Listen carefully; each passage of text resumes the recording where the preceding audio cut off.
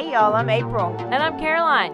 And this is your Bloody Happy Hour. Caroline, are you ready for this? This is your newest guilty pleasure. It's the bloodiest part of your week. Did we say something about it also being happy hour? Show did. Because we about to be sipping on some murder. Bloody Happy Hour.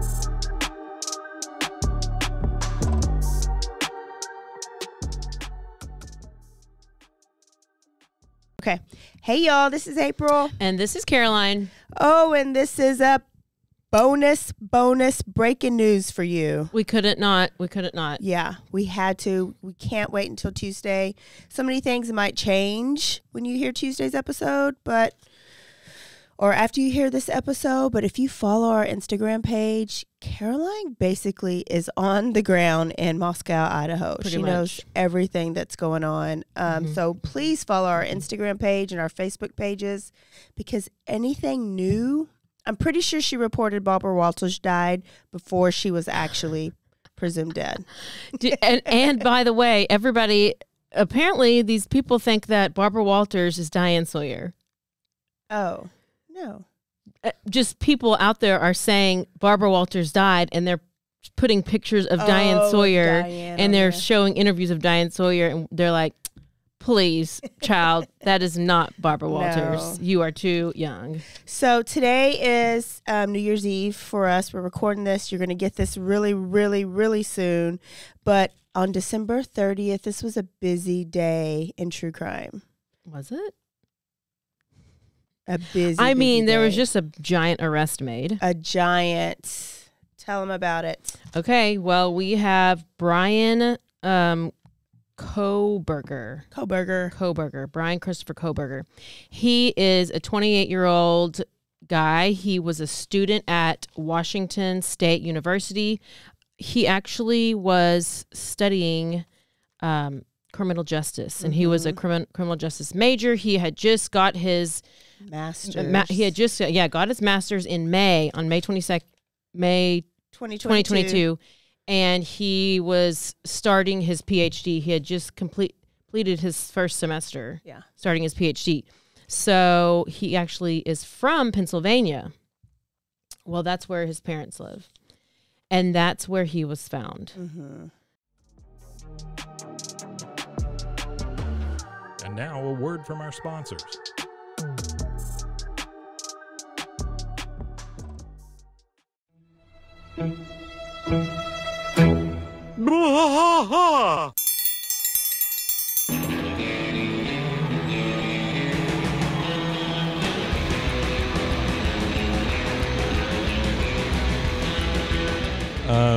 What are we doing here, Rusty? What are we going to do? Yep, we're doing the King of the Hill Rewatch Podcast. King of the Hill Rewatch Podcast. Yeah, so we're going to go through one episode at a time. Come along for the ride with us. Come check it out. And give me a good like Dale Gribble quote to go out on. Wingo. Yeah, Wingo. Wingo. All right. Well, join us for the King of the Hill Rewatch Podcast. Deep in the heart of Texas, that drinks his brew and he spits his chew. Deep in the heart of Texas, the TV blares but no one cares. Deep in the heart of Texas, here we go.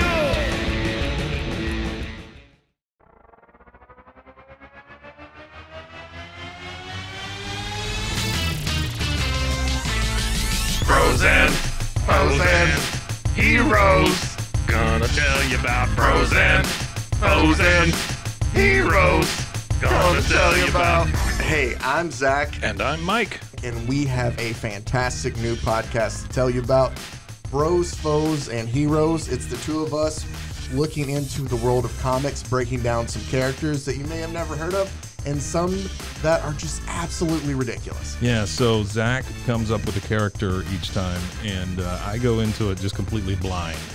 I don't know who this person is or what their abilities are or anything, and basically I guess we kind of go over their origin story and just some of the ridiculous stuff that maybe, especially Golden Age stuff. Oh, Golden Age stuff is always the best, and we will make sure to highlight all of the shenanigans and just absolute weirdness of everything. Yeah, that's right. So subscribe today and follow us on Instagram at Bros Foes Heroes. And if you don't, I know where you live. Not really, but please subscribe. Bros and foes and heroes. Gonna tell you about bros and foes and heroes. Gonna tell you about.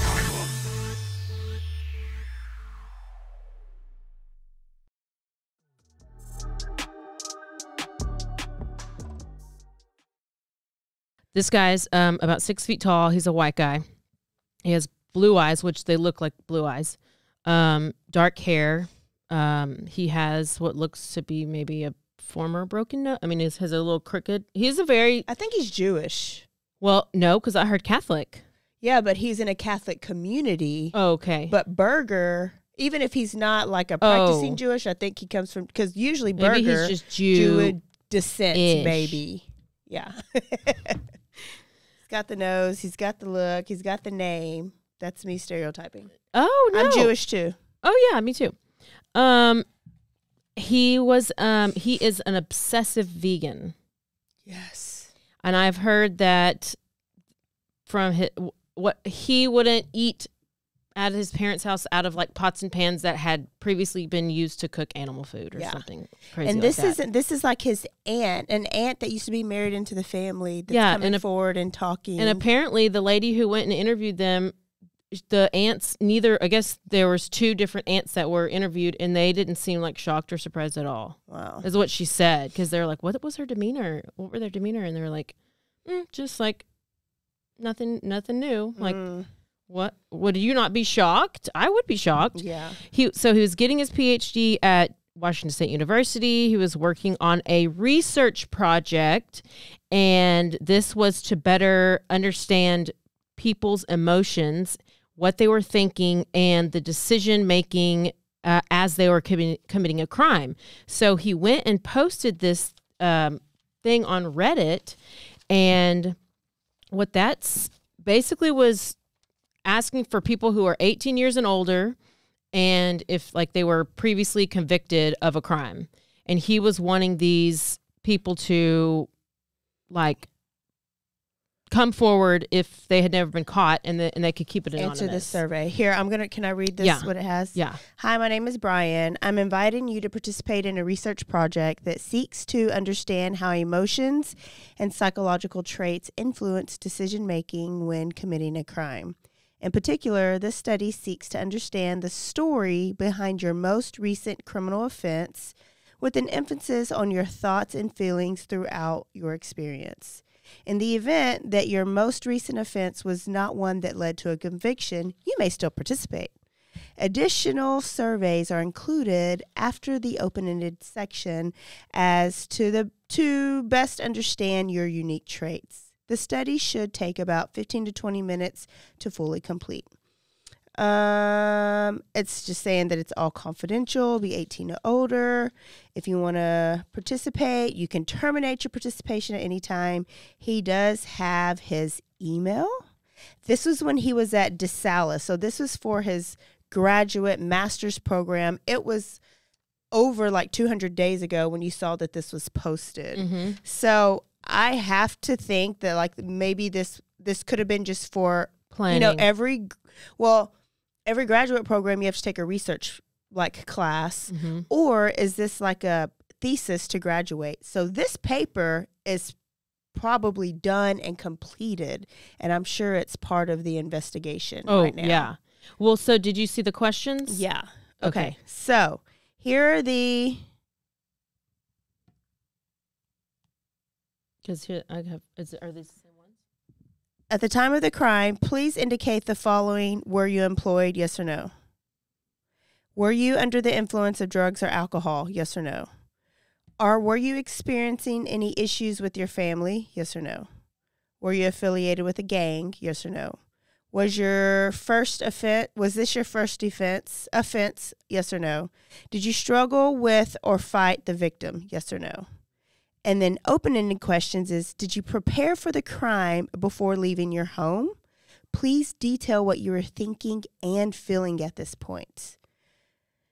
How did you travel to and enter the location at which your crime occurred? 3, before making your move, how did you approach the victim or target? Please detail what you were thinking and feeling. 4, what was the first move made in order to accomplish your goal? Please detail any thoughts and feelings at this point. Before leaving, is there anything else you did? 6, how did you leave the scene? 7, after committing the crime, what were you thinking and feeling? Anything you have? Why did you choose that victim or target over others? And did you commit the crime alone? Yes or no? And if no, how many people were involved? Did you say after arriving, what steps did you take to locating the victim or target? Please detail your thoughts and feelings. I don't remember. Okay, well, so these are the questions that were from this little survey thing. That's a little suspicious. So that's interesting. They're all great questions I would want to ask any convict, right? But then you have to wonder, or anybody who committed a crime, but then you have to wonder, was he trying to recruit some help, or was he trying to learn from their mistakes? What was he doing here? I think both. Yeah. Maybe he wanted to get somebody to help him who knew what they were doing, Yeah. and this was his way of figuring it out. So he lives in Pullman, Washington. That's where it is, which is about 21 minutes away from the murder scene, 11 miles, something like that. It's pretty close. And I thought it was interesting that this guy drove off to, he drove from where he lived in Washington to all the way across the country to Pennsylvania, which was like 2,500 miles, I guess. And that's where they found that white Elantra. But would he have gone home anyways? It's a holiday break. Well, so was he even running? Because they talked about him coming to class. Because remember, this happened. Yeah, he finished out. But he finished Yeah. out the semester. So he stayed around. He didn't immediately I leave. think he left once they started releasing the car. White Elantra stuff. Yeah, and then he left, and I don't know. We don't know the details of how everything happened, which hopefully we'll find out in the next couple of days. But I thought it was interesting because it's like this Bryan ran home to his friends, drove across country, or ran home to his parents, drove across the country. Bryan Laundrie ran home to his parents, drove across the country. Yeah, but Never trust a Bryan. never trust a Bryan. And there's no mention that this guy has a girlfriend or had a love interest or anything. So then you're thinking, is he an incel? Mm-hmm. The Hyundai was found at the Pennsylvania home.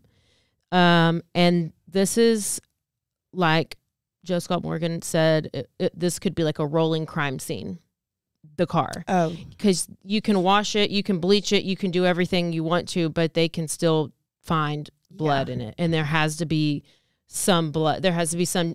I do know that they did find DNA evidence of his that. At the scene. Yes, at the scene. And I'm assuming it's in that car as well. Is that what they said? They cross-matched DNA at the crime scene. His blood could have been found in a bed as cast off somewhere, most likely the cops. Okay.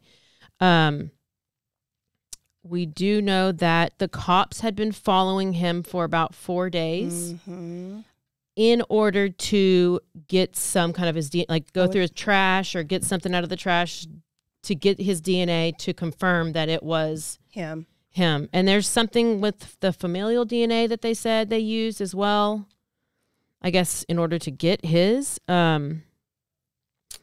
Okay, then there's this extradition stuff. Yes. Okay, so basically you have to have he can waive extradition. If he were to waive it, it's basically like, I'm going to Idaho, like, oh, I'm waiving it. Take me to Idaho ASAP. If he does not waive it, he's going to like fight it. Then he stays in Pennsylvania a little bit longer. I don't know if that happens. I know there's the hearing is on Tuesday. This is like a 15-minute hearing. And the hearing basically is to determine that your name is on the warrant and this is who you are and that's your name. That's basically what this extradition hearing is. Once they do this extradition hearing, then they'll be able to release all the information. They'll be able to unseal the arrest warrant and the affidavit. And so we'll be able to see. And that's when we'll know more. I don't know how much more or what, but you'll be able to know that. Also, there were cleaning crews that were just set up to clean out the house and like biohazard stuff. And they had set up this whole thing. They had the truck against the house. They had it all tarped off and covered up. I don't even think they got anything moved out. By the time they had it all set up, they halted it. They paused it. Something about there was a court order to do it to stop the process of searching. I don't know how that. It seems so early to do that, anyways. I know. I think I did hear somebody say that they maybe want to preserve the scene. So then for the trial, if he does say he's not guilty and there is a trial, that maybe they're going to want the jury to go in and look at the home. Yes. But why would they even start to clean it then? I don't know. I don't either. I guess maybe the owner of the home probably was like, I need my stuff back. Yeah. Something else that I noted is that could it have, okay. I'll get to my questions in a second. I did see that, they were talking to different classmates that were in class with them, and he was very well-spoken, very intelligent, very smart, and very, involved and talkative, like during group discussions and during lectures, like almost like trying to prove a point, like trying to prove how smart he is. And then after the murders, they described him as more combative and maybe manic-like. This is just from Nancy Grace just now, is talking to some classmates from WSU. What do you think about how he looks? Like the college cannibal, Austin Harriff. He does look like somebody says that looks dead like eyes. Somebody says it looks like somebody you would date. Oh. I was like, no, and I was like, well, actually, probably. Yeah, because he's tall and. Yeah, I mean Looks like Pete. He looks like Dirty Chad. I was thinking he looks like a normal everyday guy, like that you would see at the tailgate. You would see just what, like, he doesn't look like. I mean, he's not like face tattooed and piercings everywhere and has that look. I mean, I have a lot of piercings, so it's fine. But he just didn't. He wasn't some old fat guy who was like sweaty and gross. Yeah. I mean, he looks a little dorky, but he looked like he was clean cut, and he looked like he had good skin. He has good skin. Yeah. I thought he had. His good skin. eyes were, which it's hereditary in my family too, but like real.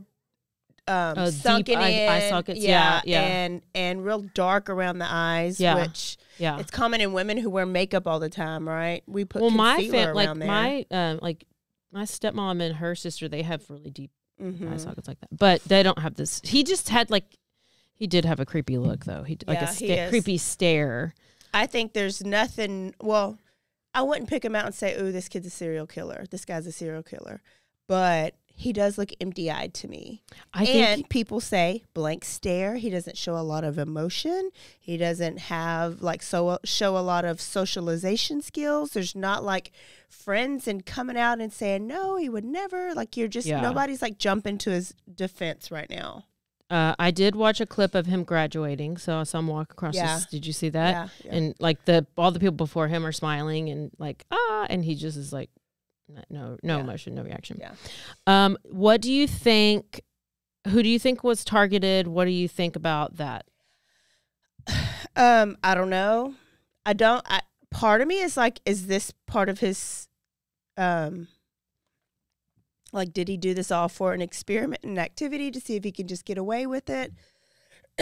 Some people are saying this is a very sexually frustrated, like motivated crime. So could it be an incel type person? And then, but the other part of me is just, I need to know what the connection is. Okay, so, they had that Greek, they worked at that Greek restaurant, 2 of the girls, Mad Greek. Okay, would that be somewhere like where a vegan would go eat? A Greek restaurant? I mean, I would Okay, think. so let's say that's how he even like came in contact with them, because 2 of them were waitresses up there. So that could be the connection as far as like how he even knew who they were. Maybe he went to eat there a lot. This is all just whatever. Yeah. And then somehow started following them, and then found out that Kaylee was about to be moving and wanted to like do it before she moved. But one of them had already moved out. She was just there visiting. Kaylee. Yeah. Yeah. But she had already moved out. She wasn't even living there. Right. And so, but she'd come back for those like Just 4 to days visit, just yeah. to show off her car. I don't know. That could be, maybe that's what triggered the timing of it, because he knew. Who knows? He knew. I just think he had to have been watching them. He had to have been watching the house, because I don't think you just random. I don't think it's random. It'll be interesting to see his internet activity, phone activity, because a lot of people are saying that they've seen this TikTok video that they thought he posted describing everything, which I think it's him. And then on the Facebook page, that is the University of Idaho discussion case Facebook page, there's this guy named Papa. What's it called? There's this guy who was posting all these weird like posts, just asking all these like odd questions. Do you think he only had one? Do you think there was only one weapon involved? Do you think that, like, why do you think he did it alone? Do you think this? Oh, how about that? I mean, and it was just really weird questions, and he would just post all the time, and they kind of, now that account has been deactivated, so they think that he was might have been him following that page like the whole time, just like being super involved. I'd like to know, like, because I'm sure, or what usually happens is they had the memorial for them, right? And a lot of people they'll return they're having back. They're having it to like this weekend. Whenever they had a vigil. They had the vigil. Yeah, on campus. So a lot of times they'll the person will return to the scene, especially if they're local. And so somebody's job is to take pictures of everybody who's there. And so now they have a face to go back and look through the pictures to see if he did attend the vigil. There's also a bunch of other, like, just fake accounts going up, like, oh, look, he's friends. People are saying, look, he's been following Kaylee for this long. But I know, the account was just created. All those Instagram accounts are all fake accounts. Yeah. This other stuff, though, like this video that he had posted, we think he had posted, that was posted a while back. And all these, Papa Roger is what his name was. And it goes back to like the early December, where it's just, I'll send it to you. It's just, and I'll post it on the page or something. Yeah. It's just very interesting. I do love the fact that Santa is putting in work on his off time. Yeah. Did you hear?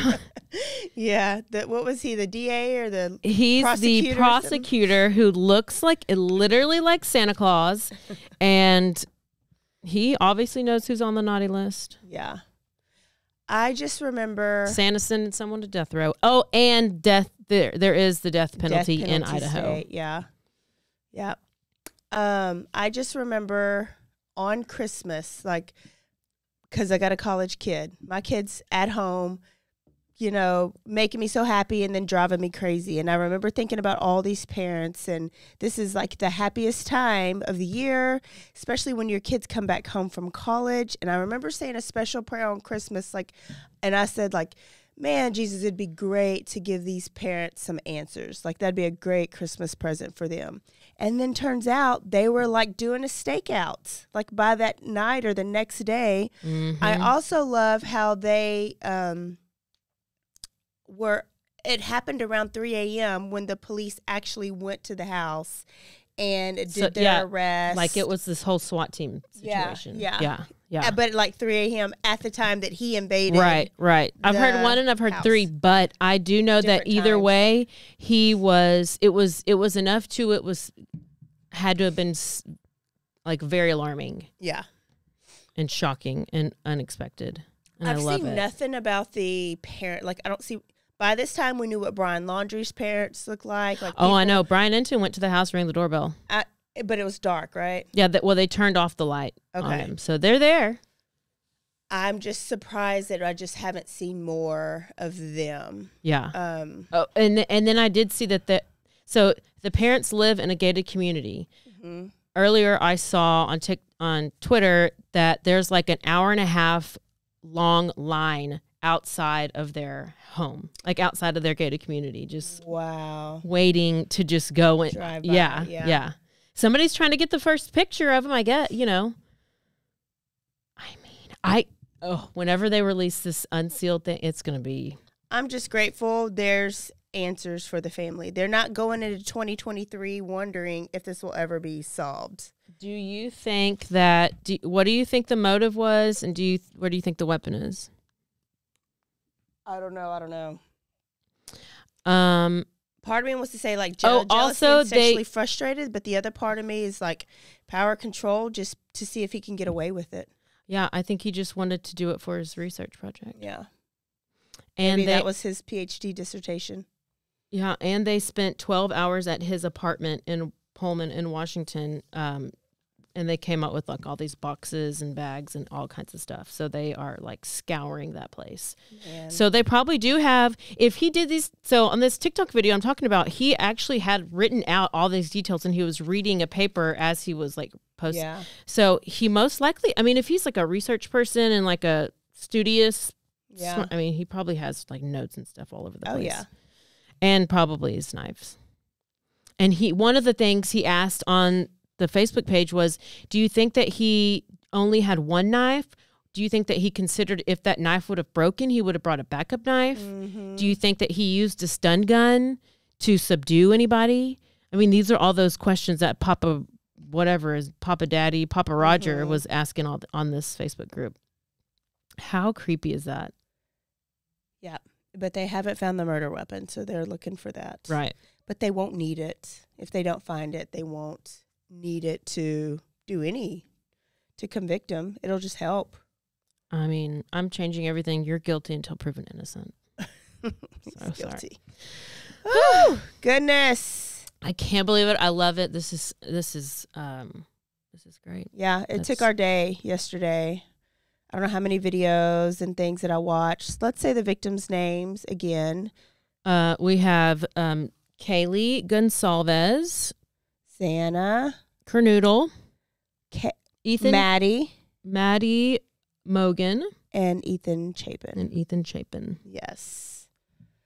Not closure, but it's just a little bit step in the right direction towards a little bit of peace for these families. Yes, it is. It is. It's just to have a face and just to have and it's nobody who even was remotely, nobody would have known about. Oh, yeah. No Jack, no Jake, no Joe, no John, well, whoever, all these Jacks and Jakes. All the people that they were accusing. And this damn TikTok lady, have you seen that TikTok lady? She's like a tarot card reader.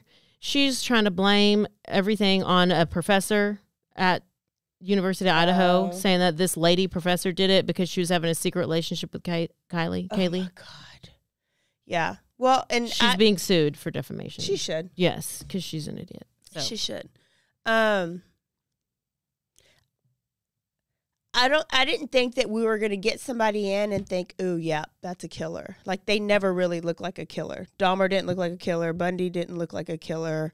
They never really, unless it's your Nico Jenkins, and Pazuzu, they looked like they could have been killers. Yeah. But you never, what you think you picture, a big, scary stranger danger person, it's never that. No. And that's why they got rid of stranger danger, because it's usually somebody that looks very trustworthy. Is that really?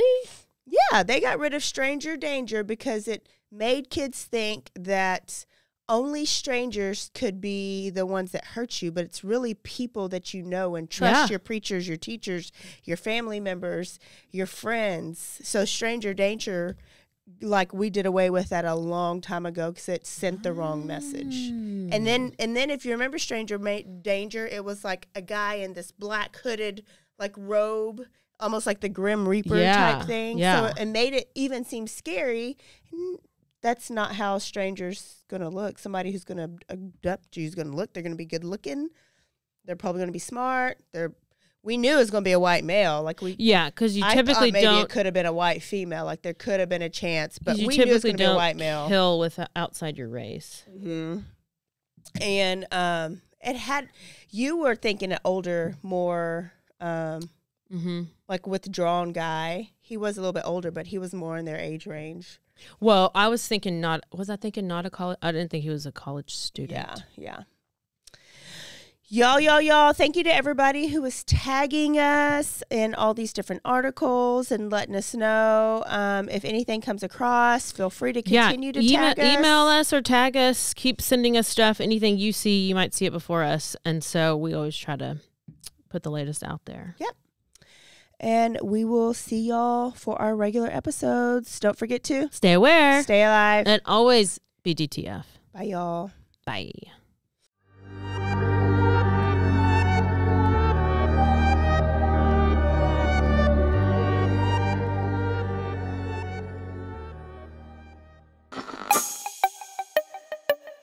This has been a Rogue Media podcast.